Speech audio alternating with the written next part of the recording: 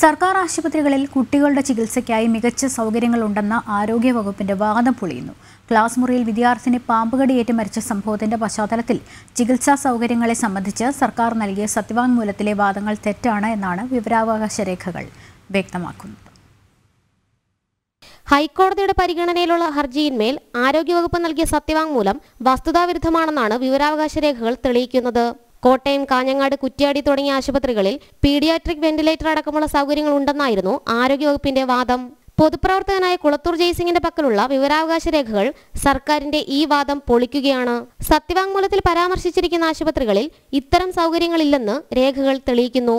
Class മുറിയിൽ വിദ്യാർത്ഥിനി പാമ്പുകടിയേറ്റ് മരിച്ച പശ്ചാത്തലത്തിൽ സർക്കാർ ആശുപത്രികളിലെ അടിസ്ഥാന സൗകര്യം വർദ്ധിപ്പിക്കണമെന്ന ആവശ്യവുമായാണ് ജയ്സിംഗ് ഹൈക്കോടതിയെ സമീപിച്ചത്. നേരത്തെ ഇതേ വിഷയത്തിൽ കോടതി സ്വമേധയാ കേസെടുക്കുകയും ഒരേ സ്വഭാവമുള്ളതിനാൽ ചീഫ് ജസ്റ്റിസ് അടങ്ങിയ ഡിവിഷൻ ബെഞ്ച് ഇവ രണ്ടും ഒരുമിച്ച് പരിഗണിക്കുകയും ചെയ്തിരുന്നു.